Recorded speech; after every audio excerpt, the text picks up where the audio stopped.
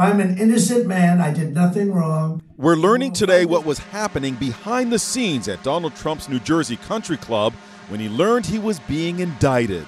We have some breaking news. Donald Trump says on Truth Social that he's been indicted. It's a hoax. The whole thing is a hoax. He addressed his followers from his private cottage on the property as his attorneys took to the airwaves to express their outrage. I'm embarrassed to be a lawyer at this moment. Honestly, I am ashamed. Trump went to dinner in the clubhouse, and according to the New York Times, he acted as a DJ, using an iPad to play his favorites, Elvis, Pavarotti, and James Brown. I feel good.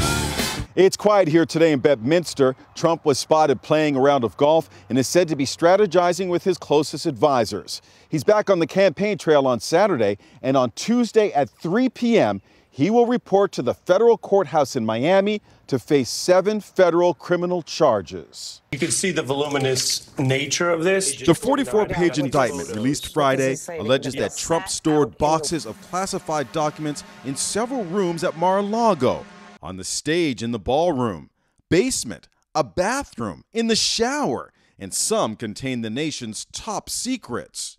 Documents that outline the military capability of the United States and our allies, and also the military vulnerabilities of the United States and our allies. Details about the U.S. nuclear programs. It is a dark day in America. Trump's supporters and even his rivals for the Republican nomination are coming to his defense. Why so zealous in pursuing Trump, Ron DeSantis tweeted, yet so passive about Hillary or Hunter? Just pointing out that President Biden was found to have classified documents in the garage at his beach house in Delaware. So why isn't he being charged? While that guy has unsecured documents that he stole out of a skiff dozens of years ago. So, look, you know, we're not talking about some sort of favoritism. What are you talking about? That is a ridiculous statement. Trump's attorney, Jim Trusty, made the rounds on TV, pushing back against the charges. But today, he unexpectedly resigned. I took the documents I'm allowed to. Prosecutors reportedly have a recording of Trump bragging that he had knowingly taken classified documents from the White House.